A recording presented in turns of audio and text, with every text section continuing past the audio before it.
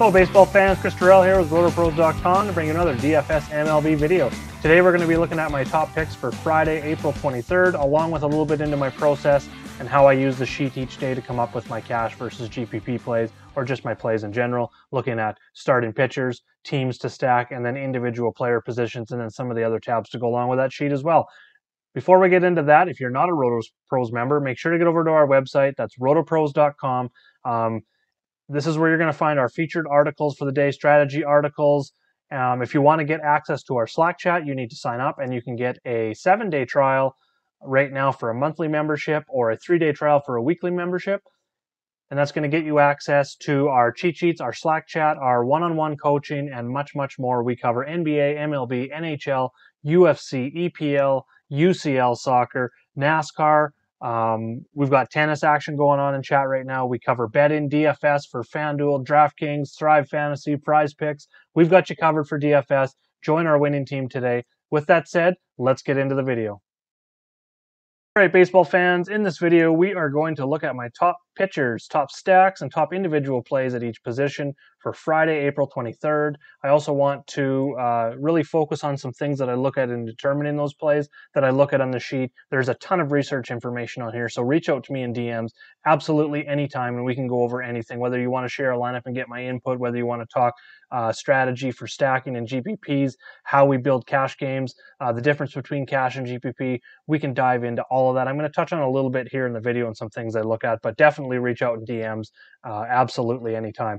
So at the start of the day when I start entering the lineups, this is the tab that I use a lot, but only when the lineups start coming in. It's got projected lineups on here for now, so it can kind of give you a little bit of insight into the info, but generally where I start every day is with pitcher.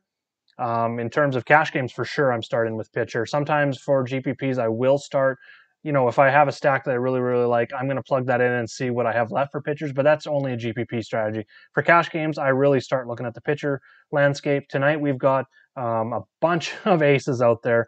So Friday's for the aces.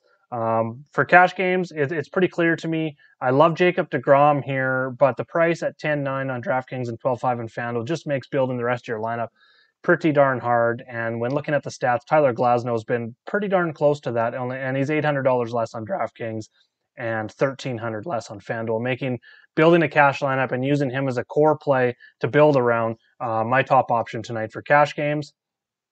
They both have under 1 ERA when we start looking at the stats, so that's one thing that stands out. Then I start looking at the xFIP, so that would be your expected. So it kind of takes out the defense and just looks more at how the pitcher actually performed. So generally we want something in the sub threes, mid threes is about average. So seeing these guys in the 1.6 xFIP and Glasnow at 2.36 is amazing. WHIP, which is walks and hits per innings pitched, under 1, just in that absolutely elite territory, both with 40% K rates. As you can see, deGrom's swing and strike rate is just absolutely insane right now. Glasnow 16.5%. Anything over 10%, 11% is considered really, really good. So seeing, anything over 15% is just absolutely elite, top of the league right now. So you can see they're very comparable. Obviously, deGrom's got a little bit better of a matchup, you would think overall. But again, the price point in cash games, Glasnow for me, I like the pivot to deGrom. If we slide over and look at the opponent, is something I will always look at next. So this would be the opponents versus daily split. So they're both right-handed pitchers. So this is Toronto and Washington versus right-handers. And for Kershaw, who's a lefty, this is San Diego versus lefties. So if you're trying to figure out what that opponent versus daily split, it's just one split that we can compare all pitchers to and all opponents to if we've got a mix of righties and lefties in there. If you want to break it down more, you can actually look over here a little bit more and look at the versus righties and versus lefties side by side. So then I will look at the opponent, how they've been doing on the season in terms of WOBA, WRC plus, which is anything with a plus behind in terms of stats that you see on the sheet. That means it is park adjusted. So for instance, Colorado's not just going to be at the top because they're in Colorado, although that park factor isn't quite there yet this year in terms of the cold weather and stuff that we've seen. But what WRC plus is really just puts it at park adjusted numbers. So we get a really more of a true tale of what a team is actually doing compared to league average. So anything above 100 is a percentile per point, and anything below is a percentile down per point. So for instance, Yu Darvish is facing the Dodgers. for the season. They're at 115 WRC plus. That means they're creating runs. So park adjusted at 15% higher than league average. That's what that WRC plus means. That is a key stat that I look at for almost everything. WOBA is weighted on base percentage. I've talked about this in the past, but it pretty much, we've got on base percentage. So if anytime a batter gets on base, he gets a point in that on base percentage. Well, that doesn't tell the whole story, because doubles are worth more than singles. A single's worth more than a walk. Triple's worth more than a double. Homer worth more than all of them. That's what WOBA gives us an account for. Is it gives a bonus to guys that have, get lots of extra base hits versus those guys that just hit singles. If you're just looking at average, you're really not diving in to the full scope of what a player or team has been doing. So I really use WOBA and WRC plus. And then ISO is just isolated power. So that is something I dig into a little bit more in terms of GPP, is when I'm looking at my GPP stacks or fading a pitcher for GPP, I'm really looking at that ISO. And then K percentage, that stands for itself, how many batters they face and how many strikeouts per batters they face. And then I like comparing the opponent on the season to the last 7 days data as well, just to see if a team is trending. As we get more data, I'm going to be looking at like the last month, the last 30 days as well, so we can kind of see trends of teams going up or down and players also going up or down.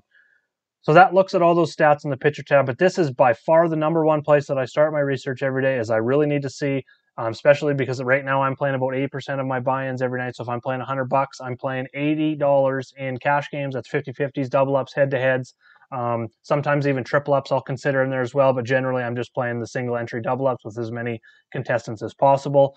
So this is where I start my research, is at the pitchers. So going with Glasnow, that kind of, and generally with pitchers, on DraftKings where we have the roster too, I'm trying to keep that salary right around that 20K or under. If I can get it under 20K, that's great. It usually leaves me a lot of room for my bats. I can still go after a big team, but I don't really want to be going over 20K. So Glasnow is really nice as well, because we can now target a pitcher. 8,900 mats fits into that 20K. I'm not looking at mats. I'm just kind of looking at the pricing. Myself, I'm going down to Huascar Ynoa for Atlanta. He comes in as a minus 153 favorite here. Mid-range in terms of the park factor. I don't have the weather updated on that game, but what I like here, he's got a 3.94 ERA. That's decent. On anything under 4 is decent, but what I really like to see is that the xFIP is a run and a half lower. So generally what we'll see there is some positive regression, and see that ERA start coming down closer to that xFIP as time goes on. And that kind of stands out. I like to, back check all of these stats. I don't just look at one stat. I like to look at a number of things and make sure a pitcher really checks off a lot of boxes. So moving over, we've got WHIP, which is your walks and hits per inning pitch. Anything 1.05 and under is really good. So seeing 1 or anything under is awesome. He's got a high K rate, 32%. He backs that K rate up with a 14% swinging strike rate. So that's really good there. He's only walking 4.8%, which is among the highest on the slate. A lot of ground balls in there as well. So we get a 30% plus K rate and a 50% plus ground ball rate. That is really good to see as well. Usually leads to not a lot of homers. The one issue we see here with the advanced stats, scrolling over a little bit, is the 91.5 exit velocity is some of the highest on the slate. Same with the hard contact at 55%. So he's been getting hit pretty hard, which really goes a lot into last game. I believe it was versus the Cubs. They hit 3 home runs off of him. 7 hits, 3 were home runs, 6 earned runs in that game. And that was in Chicago. I believe the wind was blowing out. So it was just a really bad spot for him. Before that, he started out as a reliever the first start, and then he came in and he's pitched 11 innings in his first 2 starts of the year. So it was very positive there. I think he can get back to that, and I'm willing to take the risk at 7,500 tonight. Dane Dunning is kind of a GPP play off of, it's the matchup that scares me the most here, that I don't like for cash games, because he's going up against the White Sox, who are 10% over league average in terms of runs created. The power's down, so that's something nice to see.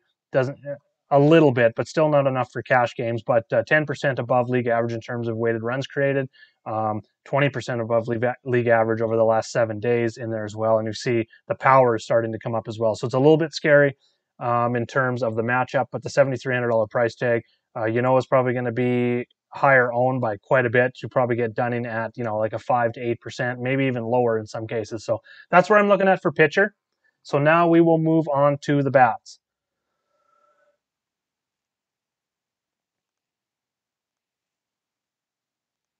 So for my bats, I like to start the team stacking tab on the team level first of all before I get into the individual bats at individual positions. So what I'll look at, obviously, first of all, is the implied runs. So this is your Vegas odds, the over/under, all that's baked in. I don't model in any kind of weather or anything because Vegas does a pretty good job of that. If the wind is blowing out at 20 mile an hour at Wrigley, we're going to see the over/under in that game probably around anywhere between 10 and a half, and even up to, we've seen at times 12, 12 and a half, depending on what pitchers are pitching, fly ball pitchers, that sort of thing. So Vegas does a good job of that. So I don't weigh that in. I just literally calculate the implied runs off of the Vegas totals and odds.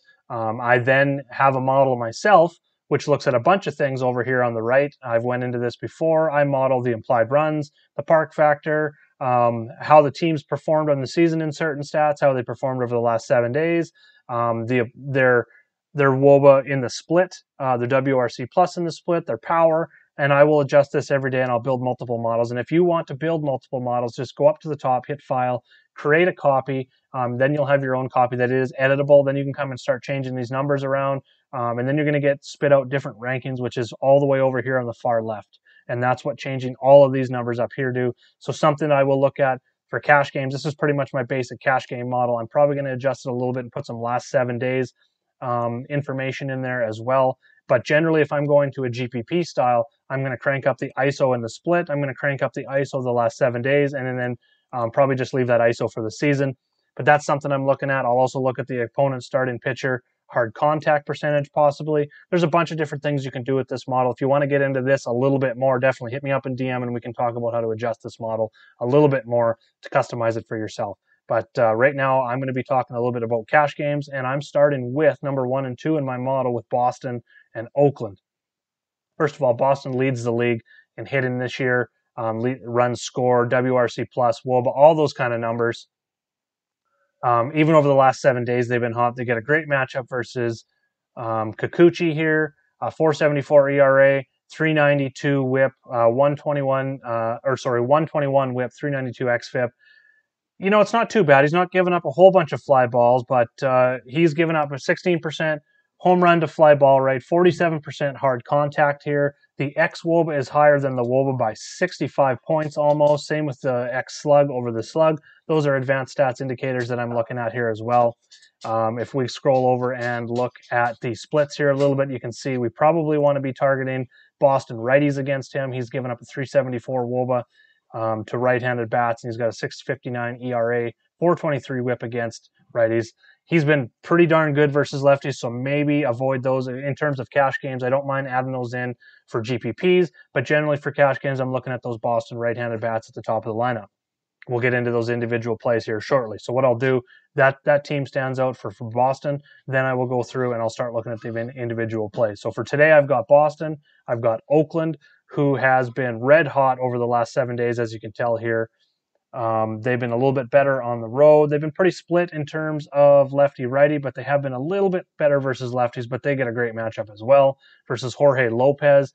Over 3 starts, he's got an 8.56 ERA. It hasn't been that bad. It's only a 3.31 xFIP, which is pretty darn good. But the WHIP is up there, so he's given up lots of walks. He's given up home runs early. If we go look at the exit velocity, it's decent. So we're probably going to see that home run to fly ball rate come down a little bit.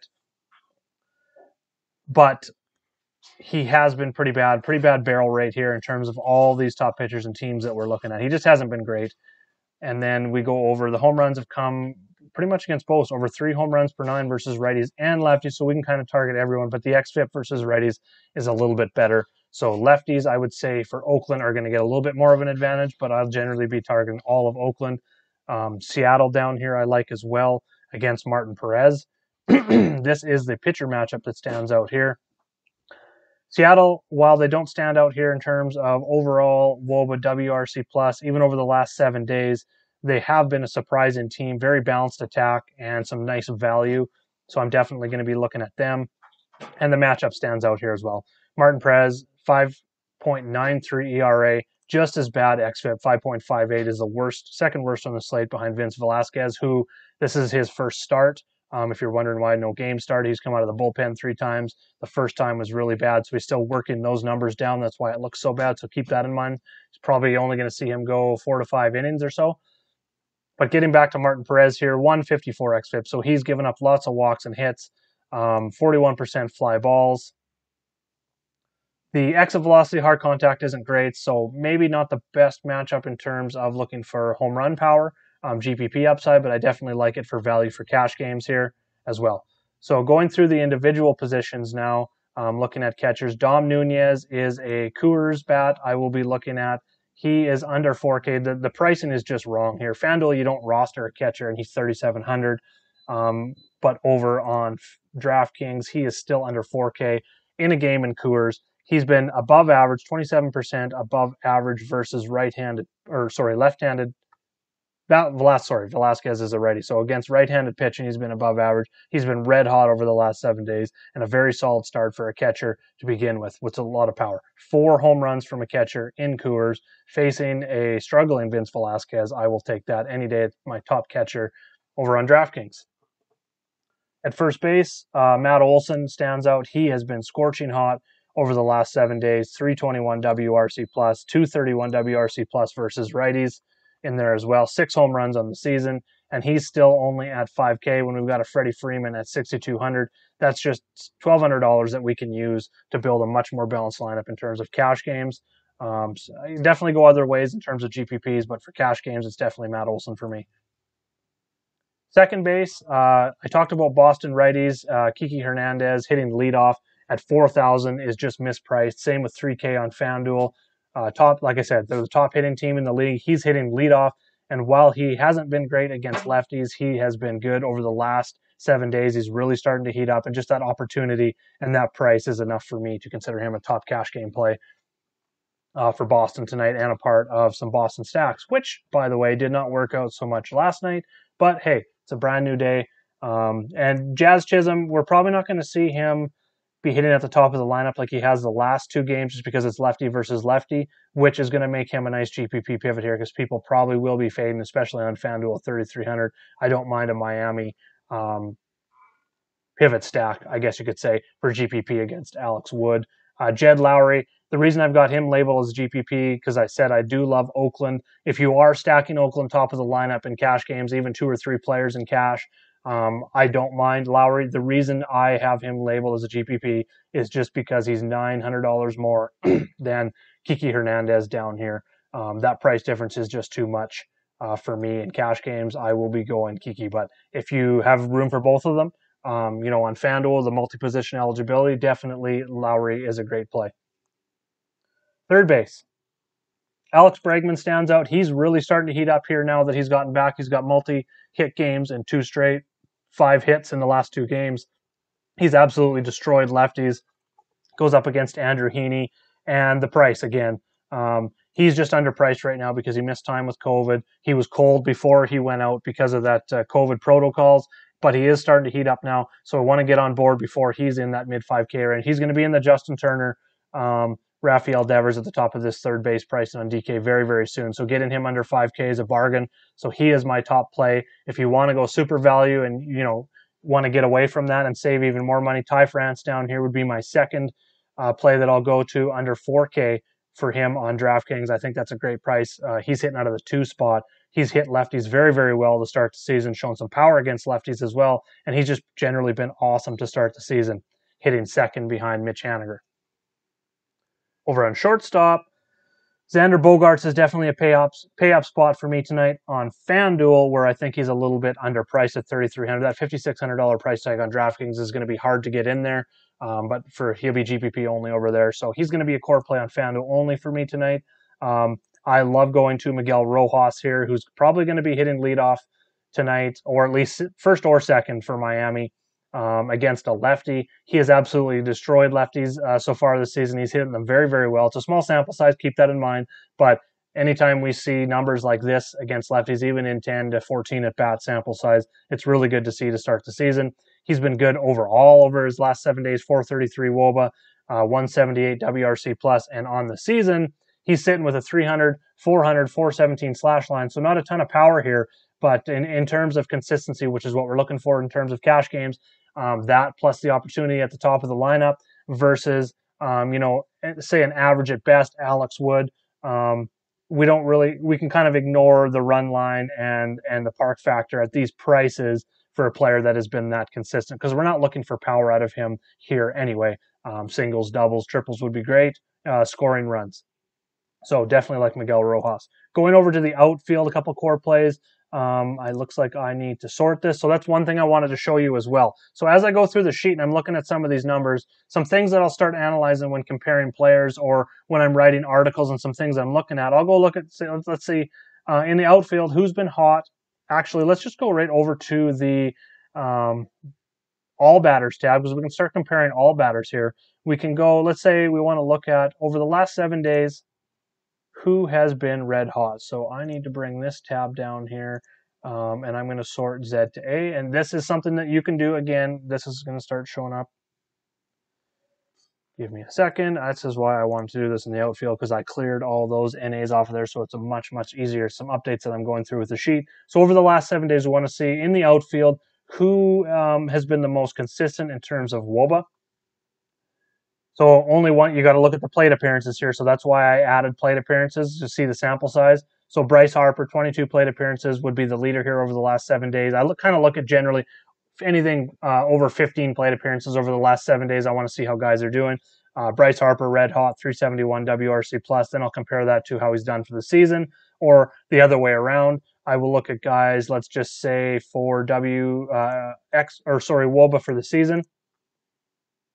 Sort that highest to lowest here. So Byron Buxton's got a 605 WOBA on the season. He's backing that up, guys. 582 X WOBA is absolutely incredible to back that 605 X WOBA up. He is really finally having that breakout year.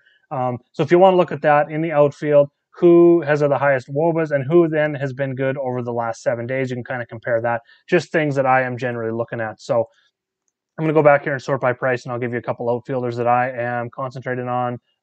Obviously, when lineups come out, that's when the core plays definitely are going to be finalized. But generally, I like, scrolling down here and looking at these green plays. Mark Canha is going to be at the top of the order, going up against Jorge Lopez. He's been solid, 151 WRC plus against righties, 137 WRC plus over the last 7 days. Solid. While the average isn't there, he's getting on base. So we'll slide over here and just look at his WOBA on the season. Yeah, 386 backs it up with a 380 X WOBA. So he's been very, very solid, a nice price range. In the outfield, I'm generally trying to look for those guys on DraftKings in the high 3 to mid 4K range. I really like going balanced in the outfield, unless there's just a play that just stands out. But on a 14-game slate, generally going to be looking for, in cash games, probably 3-team exposure in like a 3-3-2 type build, or a 3-3-1-1. I don't like as many one-offs. I like to kind of keep that sequencing and correlation together. So 3-3-2-2 is generally what I look for. If the slate's a lot smaller, like last night, while it did not work out with Boston, I do like going like a 4-3-1 or a 4-2-2 type build in terms of cash games on DraftKings. If you want to talk about that more, again, reach out and DM and we can go over that as well. Another one, if you're going with Ty France, Mitch Haniger is going to be in there. They are an excellent 1-2, top of the lineup value going up against Martin Perez. They're both hitting lefties well. They've both been good on the season. They've been the driving force behind Seattle's hot start, tied for the lead in the division. Brian Reynolds is another one for Pittsburgh. He's a nice one-off I like here. He's hit lefties very well. He's hitting, I believe, 3rd in the order for Pittsburgh. He is a switch hitter and has been hitting lefties a little bit better. J.A. Happ's been only, pretty much average at best. His numbers, if we go look at the team stacking tab and we go look at Pittsburgh over here, we'll slide over to Happ. What stands out? 3.12 ERA, so it looks great on the cover. But if we dig in a little bit closer, that xFIP is a little over 2 runs worse. 127 whip isn't great. It's not bad either, but he's given up a lot of fly balls. We know that about him. He can give up some home runs. So I like the Brian Reynolds, or even if we go look at the splits here for him, we see that he's been solid against lefties, but he struggles a little bit more against righties. So get your righties in there against J.A. Happ. So that covers all my top plays at each position. Make sure to check out the weather. We don't really have too many concerns here today, but make sure to come over here. You can check out my weather ranking for all the games today. You can check out what those rankings mean down here. And if you want to see a little bit further, the hourly forecast or the radar, definitely come over here and scroll over to the link, and it'll take you to the weather.com weather station that's closest to each stadium. You can check out the bullpen report. There's a lot of stuff going on in this sheet, so make sure to reach out if I haven't covered something that you wanted me to. I can definitely either do a video on it, we can do some one-on-one coaching in chat, whatever you want. Thanks for watching the video. Make sure to smash up that like button, hit subscribe. A lot more videos to come. Let's go get some grains crates tonight, everyone. Good luck out there.